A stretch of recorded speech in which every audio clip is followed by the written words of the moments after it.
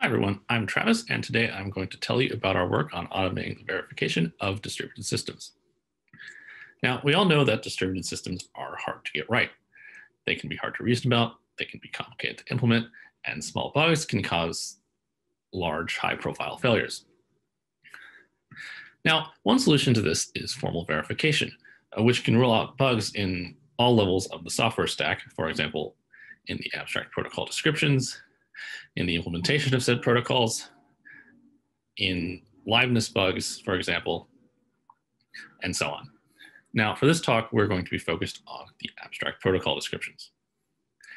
Now, the problem with that is that verification is a painstaking process. It often involves crafting these difficult system invariants, proving the invariants correct, and so on.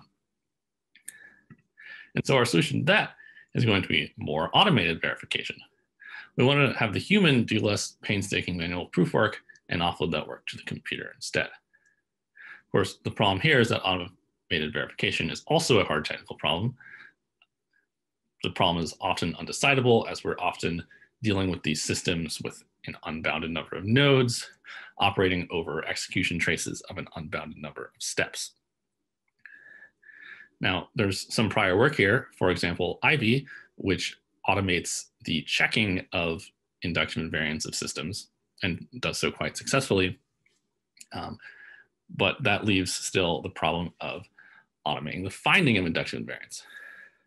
And again, there's some prior work which has made some good progress in this area, such as I4 from 2019 or the separators algorithm from 2020. Although there are still many useful protocols, such as Paxos, that are still out of reach of these fully automated solutions. So that brings us to our system, Swiss, which is another system for automatically proving safety conditions of distributed protocols. And it does scale to automate the verification of protocols like Paxos. By necessity, then, it is able to handle universal and existential quantifiers in its inductive invariants. Some other properties it has: it can accept some additional user guidance to help it search, although it is otherwise fully automated. And finally, it is able to produce some partial invariants even when it doesn't fully complete its task. And we can hope that those partial invariants may still be helpful to the user. So to put this into a diagram, we have our algorithm Swiss, and it takes as input one some abstract protocol description, and for example, a consensus protocol like Paxos. And it takes also as input some safety property that we want to prove. And for a consensus protocol, it would be something like that all nodes agree on their result. Swiss is going to find some invariants of the distributed system. And if it succeeds, it will output all those invariants as well as a proof of the safety condition. And if it doesn't succeed, it will output some partial invariants. So before we dive into the internals of Swiss, I will briefly tell you about what invariants are. So an invariant is a statement about the distributed system which holds true at every point in its execution.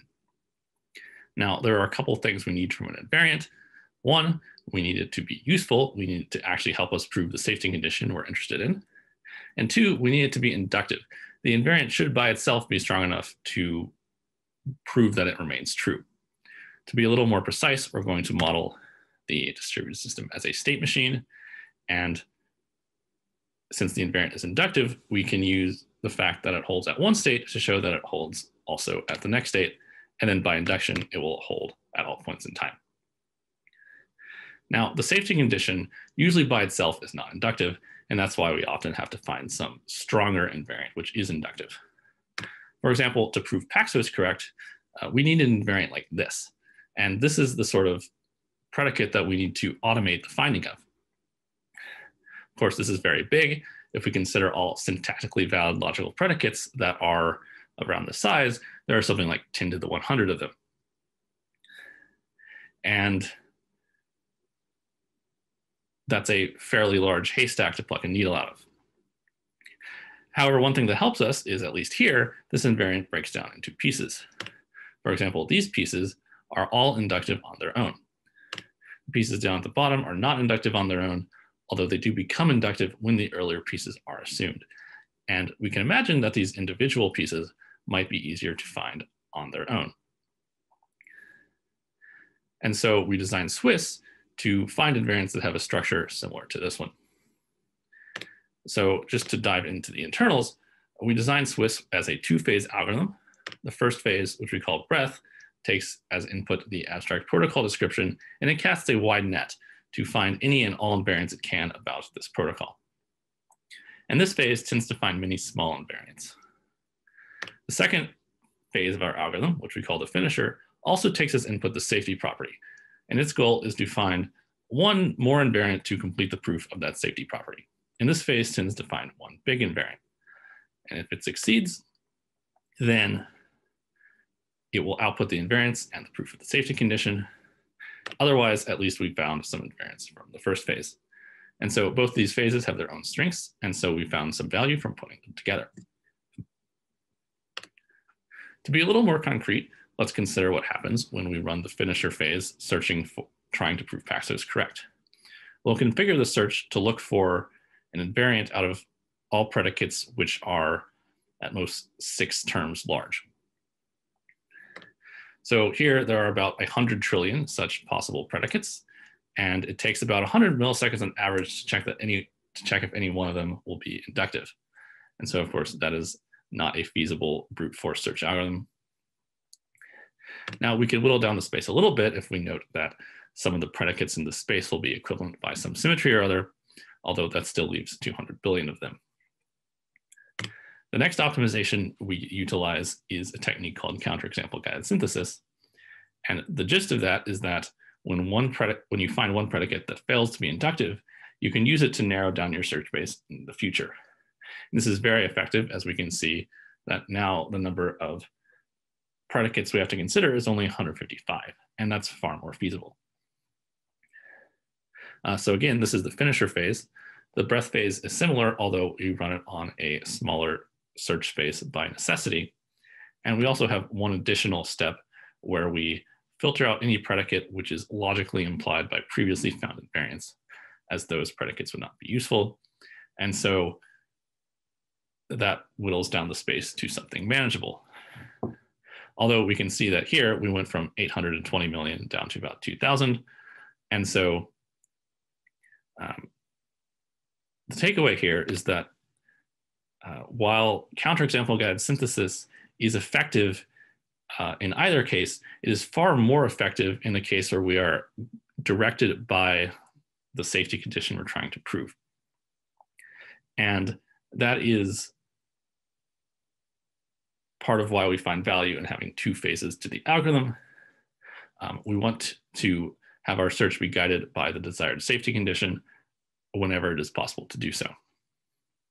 So for our evaluation, we ran Swiss on 27 different protocols, including 6 Paxos variants. And we found that Swiss solves 18 out of those, including Paxos and as well as a variant flexible Paxos, and also multi-Paxos if some additional user guidance is given on the input search space. The user has to tell Swiss what variables to quantify over in its invariant search. We also did a comparative evaluation to previous invariant synthesis systems.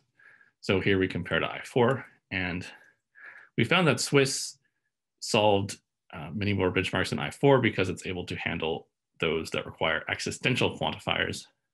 Although on the other hand, we often found that I4 was much faster on any benchmark that it was able to solve. We compared to the separators algorithm from this summer, and separators is able to handle existential invariants, so it handles many of the same benchmarks as Swiss, although there are still some like Paxos and flexible Paxos that it cannot scale to. Although there are also some benchmarks that go the other direction. And in our paper, we do evaluate the